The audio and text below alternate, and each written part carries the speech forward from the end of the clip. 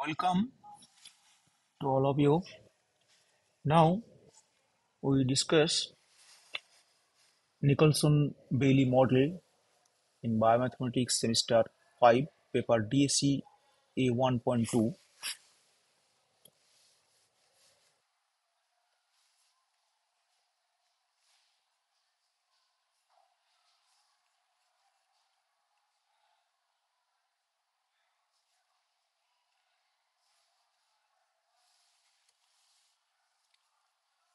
Considered the Nicholson-Bailey model in t plus 1 equal to r n t e to the power minus apt p t plus 1 equal to c n t bracket 1 minus e to the power minus apt, where the symbols have their usual meanings. Find the equilibria of the system and discuss their stability. Also, see this question. So that the coexistence of equilibrium point H star P star of the Nicholson-Bailey model, Ht plus 1 equal to Bht e to the power minus apt and Pt plus 1 equal to Cht bracket 1 minus e to the power minus apt is always unstable. And both questions are the same type. So we discuss this.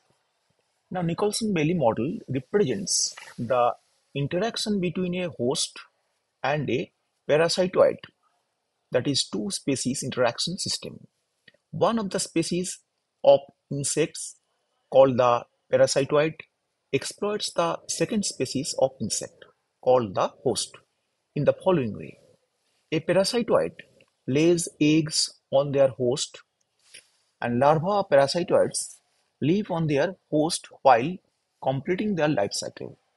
Parasites and parasitoids both feed on a living host, but a parasite does not kill their host, whereas a parasitoid always kills its host.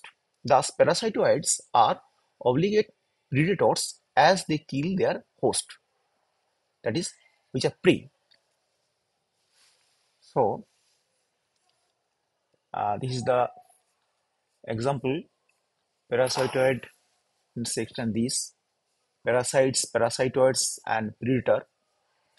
And parasitoids are not exclusively insects, but the greater part of the parasitoids belong to the subphylum Hexapoda. For this reason, I will focus my explanation on parasitoid insects. This is the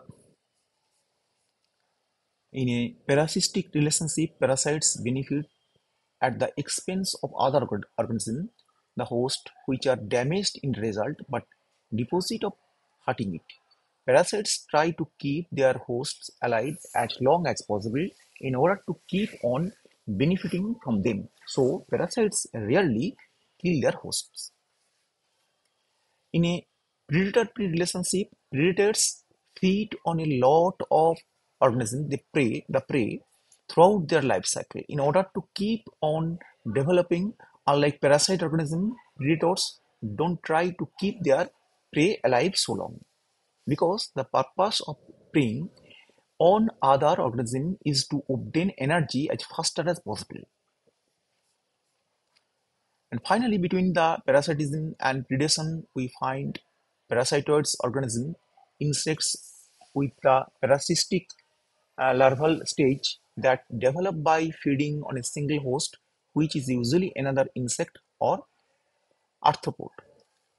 In contrast with parasites, parasitoids larvae kill their host to complete their life cycle. So, in which sense they are different from predators? The answer is that parasitic larvae only need to feed on a single host to reach adulthood, while parasitoid larvae are a parasitic life form. Parasitoid adults tends to be herbivorous or predators. So, we get the clear picture about the parasites and the host bees. Now we discuss the mathematical model, two-dimensional mathematical discrete time model. Mathematical model is nt plus 1 equal to r nt to the power minus apt and pt plus 1 equal to c nt bracket 1 minus to the power apt. NT is the density of the host population in the Tth generation, and PT is the density of the parasitoid population in the Tth generation. The parameter R, this R represents the reproductive rate of the host. That is, it measures the number of offspring of unparasitoid host that survives to the next generation. If the encounters between host and parasitoids are random, and if it measures the parasitoid searching efficiency, then e to the power minus apt is the probability that a host escapes parasitism. Consequently, 1 minus e to the power minus apt will be the probability that a host will be encountered or infected by the parasites. Here C is the average number of parasitoids that hatch from an infected host. All parameters are positive. Here R, A, C are all positive, and equilibrium points of the system 1 are given by nt plus 1 equal to nt equal to this n, say n star, pt plus 1 equal to pt equal to p star, say. So if we put in place of nt plus 1 and nt in the system 1, and p in place of pt plus 1 and pt, and nt equal to n, we get the equilibrium point. This function is called fnp, and this function is called gnp, say. It gives a trivial solution E0, this is 0, 0. So n equal to 0, p equals to 0.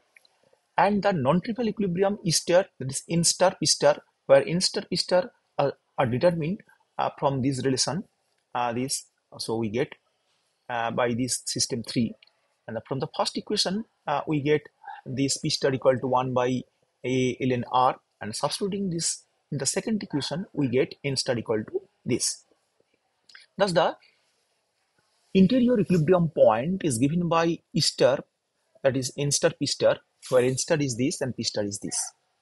This equilibrium is feasible if R is positive, because R minus 1 is positive, and then otherwise both n star and p star will be negative.